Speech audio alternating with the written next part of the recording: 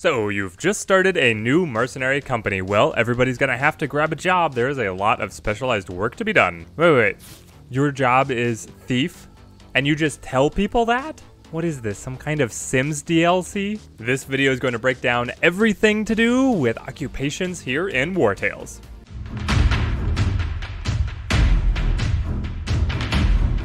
Occupations allow your companions to complete specialized tasks here in Wartales. They each come with unique stat boosts and perks as you level up within the occupation. There are currently 8 different occupations, so if you are just starting out or choosing to run a smaller party, then some will have to be left out or switch between as the situation calls for it. Unfortunately, just like in real life, as you switch between jobs, you forget everything that you ever knew about the previous job and have to start over from scratch. This means that you're going to want to find some key occupations that you just lock into companions to be able to gain the rewards of leveling up experience in those occupations. We're going to break down all of the rewards for leveling up the different occupations, break down which classes are best for which jobs, and throw in some bonus tips and tricks that I have picked up from my nearly 100 hours with the game. We have 5 jobs that are all tied to compendium pages. We're going to begin with these guys in order. The Tinkerer uses the workshop in camp to be able to craft a wide array of useful items for your companions. These all have unique effects, and some of them are absolutely essential for being able to progress in the game, such as lockpicks necessary for story missions,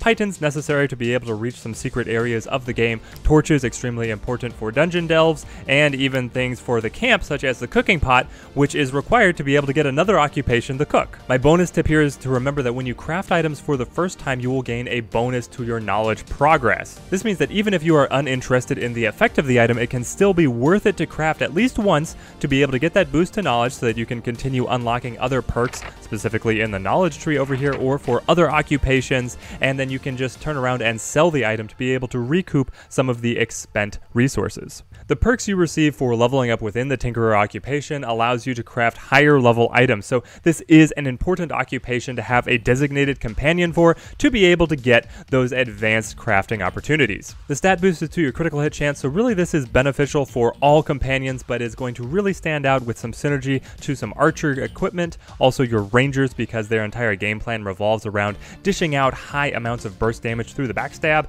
and also your berserkers, because critical hits gain stacks of fury, which will really ramp up their rampage damage. Final bonus tip for the Tinkerer is recipes for new camp gear can often be found at liberated bandit lairs or at tracker camps, so I put a high priority on visiting those locations. The Blacksmith is able to forge items, armor layers, and even some unique accessories at the anvils that you will find in any blacksmith. These weapons provide the same form of basic attack that you get on the base level weapons you receive when you initially recruit new companions. As far as I'm aware, enemies will never use these exact weapons, so if you appreciate these forms of basic attacks, you're going to have to craft higher level versions if you want upgrades. To me, it's the armor layers that is the most interesting thing you can forge with this occupation. These are going to really allow you to tailor the exact stats that you want onto your companions and specialize them for the role you need them to fill in your team.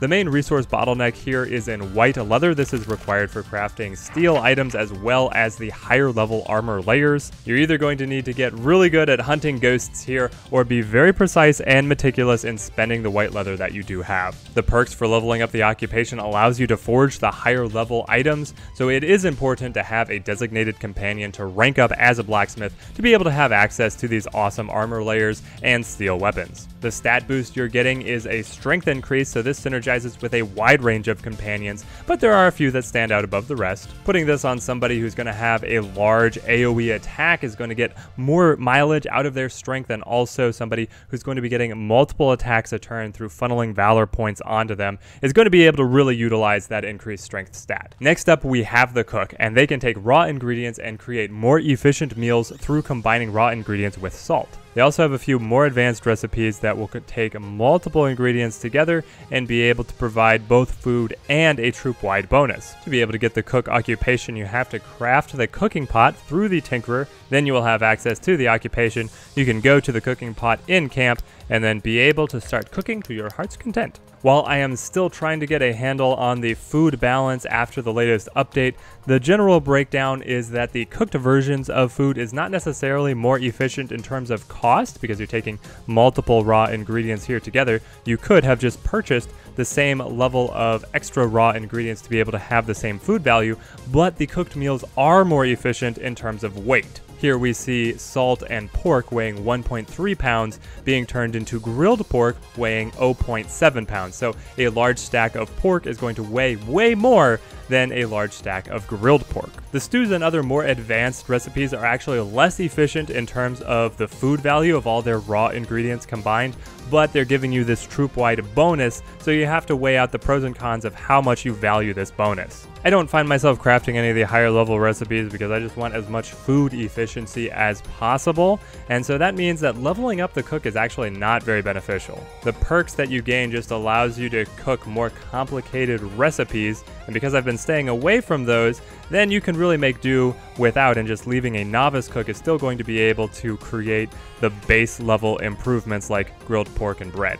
If you're running a smaller party of companions, then this is a job that you can put on a rotation, but if you do choose to level all the way up to companion, you're going to be getting a hefty bonus to constitution. This can benefit absolutely anybody, but if you have somebody who's a designated tank for the party, they are probably the preferred cook. If they feel durable enough without the extra constitution, then switching over to another frontline character but who may be itemized more for damage, so carrying a two-handed weapon rather than a shield for that extra effective health pool, could help them be more durable because they still have to operate on the front lines. Bonus tip is finding the cooking ladle backpack accessory. You can unlock this after clearing out the Vertusian bandits lair and then crafting the salt scoop, which will allow you to then craft the advanced cooking ladle, which will occasionally refund you cooking ingredients, and I find it really nice. If this video has been helpful to you, show some support with a like, and let's move on to the apothecary. Your alchemist is able to craft an enormous range of helpful items from the crafting table at any apothecary. This breakdown is going to get very involved, so buckle up.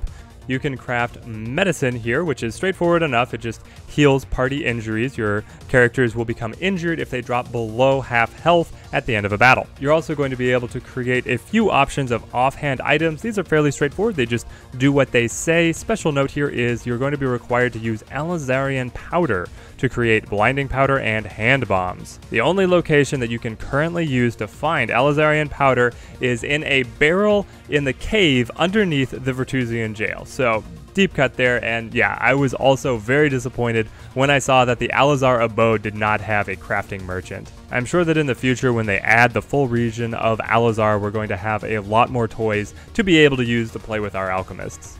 Oils is where things really get fun. These have powerful effects and they get applied to weapons the same way that armor layers get applied to armor.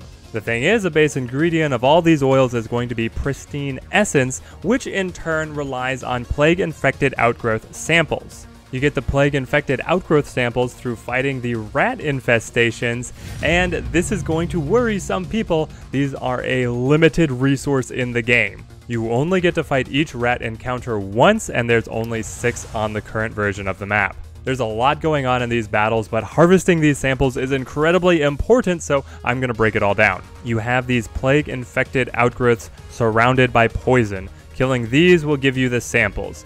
This map only has 6 of them. The battle ends when you kill the brood mother, so you have 2 things going on. One is your party going around trying to collect the samples, and one is fending off the hordes and hordes of plague rats. The brood mother's turn is always last in the initiative, and she is going to call in reinforcing rats from these little holes in the ground. They kind of blend in, but hopefully you're able to spot where they will be coming in. They're going to get an additional reinforcement every single round, so the longer you take, the more overpowering the rats are going to become.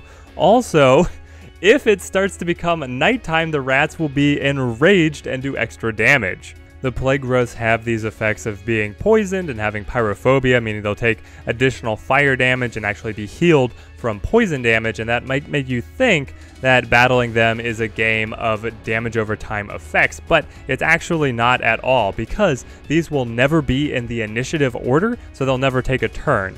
And damage over time effects only activate when the thing they are applied to ends a turn. So if you apply burning to these, it will never do any damage. Loading into these battles, you're going to want to find characters with a large area of effect attacks that will be able to keep the numbers of the rats under control.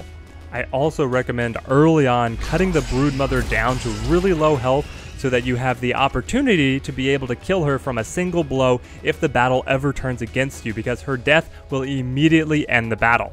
Now, you do want to avoid putting any damage over time effects on her because you want to be able to have the freedom to explore throughout the cavern and clear out these outgrowths. This isn't really part of the guide, but this lineup was just too perfect not to show off. I like to split my forces, have a group with the area effect abilities around the Broodmother to be able to keep the rats down to size and also be ready to kill her if the situation calls for it. The rest of my team then soldiers on through the poison, trying to do damage to these plague-infected outgrowths and cut through them as quickly as possible. I gotta make sure that I have a first aid character in the area who's going to be able to help mitigate the effects of the stacking poison. So over here I have my ranger knife that has first aid to be able to lend out and clear the stacks of poison, because if they get out of hand, it's going to cut through your health very quickly. The distribution of rat reinforcements every single round is going to depend on how you are spreading out your team. So if you're pushing only a small group out to clear the outgrowths, it might seem like they're perfectly safe one round and then they're going to be surrounded by rats in the next. Depending on how capable you are of dealing with hordes and hordes of rats, you should be able to return with a large number of infected outgrowth samples. I would not hold yourself to trying to get all of them on the map until you have a really good handle on how the mechanics of this fight work, because it is fairly different than the other combat encounters you're going to go through. This might also be the one situation where I would recommend having alternate weapon options for some of your characters, just because the area of effect attacks are so much more efficient against the hordes of rats. If you really optimize for this battle, you can stay in round after round and just keep on killing rats, but I have had my fill and I want to be able to get on with the rest of the guide, so let's drop her and move on out of this. If you choose to stay and fight excessive waves of rats, you're going to get so many pristine fangs, plagued leathers, rat bodies for food, infected blood, etc. These are all useful materials and also sellable. Every victory will also award you a single infected brain, which is what the alchemists are going to require to be traded for the recipes for a lot of these advanced oils. And there we go, our plague-infected outgrowth samples have been harvested. Those battles have a few other nuances, like you can usually find bounties, so you get a little bit of extra pay for clearing out those rats. Also, the rats, if they bite you enough times, they stack up fever and have a chance of infecting your characters with the plague, so you can come equipped with cures for the plague or quickly bring them into town to be able to cure them if you don't want to have to deal with the extra hassle and restrictions that comes when they are plague-ridden. But those nuances don't have too much bearing on our apothecary, so we're back here with our alchemist, and we can craft with our newly gathered plague-infected samples. Once you have pristine essence as a base, and do note that the fish oil can often be as much of a bottleneck to have as the plague-infected outgrowth samples, you can find this stuff as random drops after encounters with bandits, and also there's going to be some caravans that will randomly carry it as well. Check in with your shopkeepers, your merchants, etc. if you're looking to find this. Whenever you craft a new oil, so here we're going to do acidic oil 1, go ahead, prepare that. It is going to give you an additional recipe that you can learn, so let's go back, check it out. It is going to give us a concentrated version of the acidic oil that will function as a belt accessory. Right here, acidic oil concentrates. We can learn this for a knowledge point, and now forging this will cost another copy of acidic oil, so yet another copy of pristine essence, but when you make it, it is going to heavily increase the potency of that original oil. So this acidic oil gets applied to a weapon, and then every time a skill deals damage, there's going to be a 20% chance that the target gets burning. With the acidic oil concentrate clipped to your character's belt, then that goes up to a 50% chance, and this allows you to create some incredible combinations. Using these oils and concentrates really helps you synergize your character's skills with their equipment, and you can get some amazing combinations. We're going to cover some of those combinations in my character class guides that I'm planning on making, but for now we're just focusing on the occupations, so let's wrap up with the alchemist. Ranking up to apprentice and beyond is what's going to allow you to actually craft the oils. So early on in the game, the alchemist is really not very useful. They're only going to be able to make medicines for you, and you can easily cover that with just paying a few extra crowns to the local apothecary. It's once you're in the mid to late game and you're able to consistently gather large number of plague-infected outgrowth samples that you can really go into crafting these oils and make the most of that. So I would recommend in the mid-game finding a designated companion to become your alchemist, because it honestly takes a long time to be able to build up the experience if all you're able to make is the medicines. The skill boost is dexterity, so this is good on either your archers or your rangers. It really doesn't matter which, but will be pretty much wasted on any other character right now. We're hopping over to a different save to be able to look at the Scholar. So their compendium page is the runes and codices. We don't really have gameplay around these fleshed out at this point in early access. There's only a single ruin where you're able to pick these up and learn these, and you don't have much interaction there.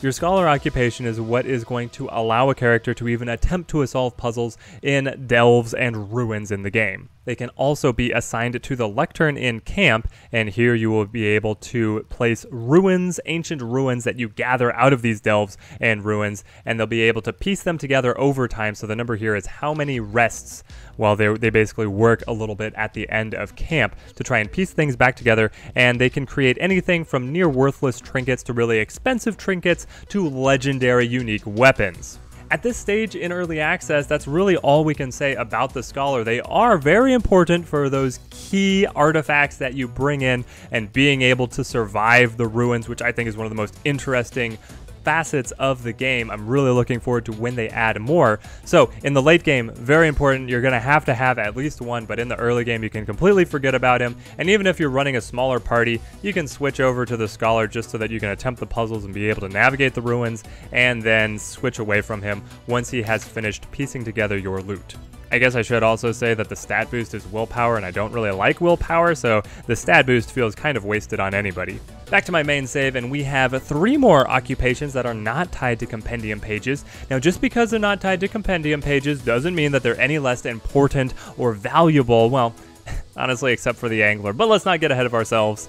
Your thief is your sticky-fingered companion. They are going to be the ones who is personally trying to shoplift any items or pick locks. As they level up, you will gain less suspicion when you steal items, and at the highest level, they can no longer be caught if you get a particularly bad roll if they get caught stealing items. Now, don't worry if you're brought for this and your character does get caught stealing and shipped off to jail. You'll be able to go to the jail and pay their bail, get them back out to help you. Though I have seen a report that someone's companion got completely lost in the jail system, so I'm not sure if that is a common bug or if they had a unique situation going on there.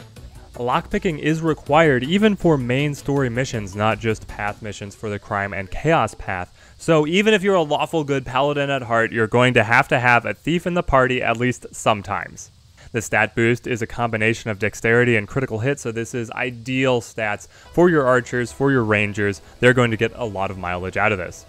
The miners are next occupation, and it might just be my favorite. It allows you to gather iron and precious stones out of the iron veins in the mines. As you level them up, you get an increased chance of being able to pull gemstones out of these iron walls, but honestly, just the stacks of iron are worth it in themselves. The mines refresh these iron veins quite quickly, and so I consistently work in visiting the mines to be able to gather the iron into part of my routine to be able to make a lot of money here in the game. The gemstones are obviously excellent to sell, and the iron ore is essential for being able to craft higher level items, and when you have an excess, then you're able to go over to your tinkerer and just turn out a whole chunk of lockpicks to be able to sell.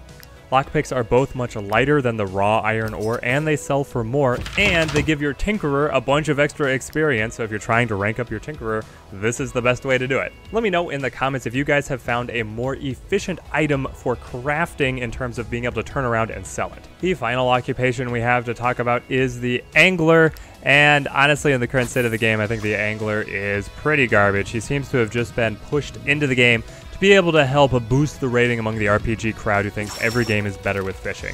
All you can do with the angler is approach fishing holes, and you will be able to collect 3 fish for 1 fish hook if you are successful at the minigame. He has been worked into 1 quest that I've found so far over at Merman's Fishery. You actually use him as part of the quest. I won't spoil it, but it's in my guide to Vertreuse if you are interested. Ranking up the angler doesn't even give you any perks, and his stat boost to willpower and critical hit are just thoroughly meh. Add on top of this the fact that the little fishing holes that you see at the beginning either take forever to respawn or never respawn. I've had some people tell me that they've seen them refresh, but I'm not sure I've ever seen it happen myself. The locations that are labeled as fisheries, so Old Wilbert's here, Merman's, and I'm pretty sure there's one down here in Cortia as well that I discovered on another save.